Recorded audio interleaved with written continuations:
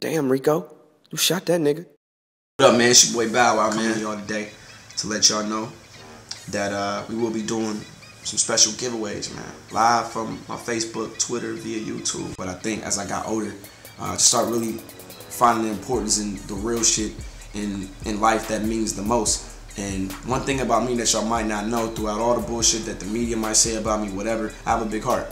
You know what I'm saying? And I care. So with that being said, we already gave away some Beats by Dre headphones. It was $550 headphones we gave away to a lucky girl. She won those. So this time we gonna hook up the fellas.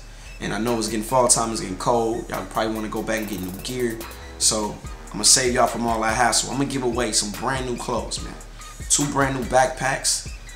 No telling what else. Jordans. I'm giving away all of this month. This is what I'm doing. I'm doing this from the heart. It's not by no charity. It ain't business. It ain't about promoting the album.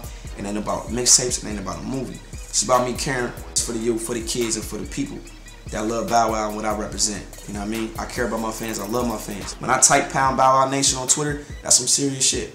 Because it's more than fans. We a family. We a community. It's a whole bunch of us. And we a nation. And we strong. And as a general of my team, I want to make sure that I supply y'all with the best shit that money can buy. But except y'all ain't got to buy it. I'm buying it. And it's free. For y'all.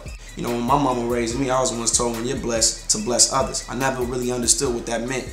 That it feels good to give better than receive. I used to like receiving gifts and shit like that. But now, to watch somebody else's reaction towards things just makes you feel better.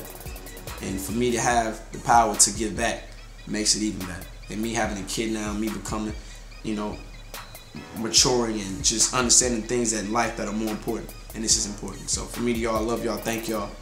And what is your favorite artist doing for you lately? Wisdom.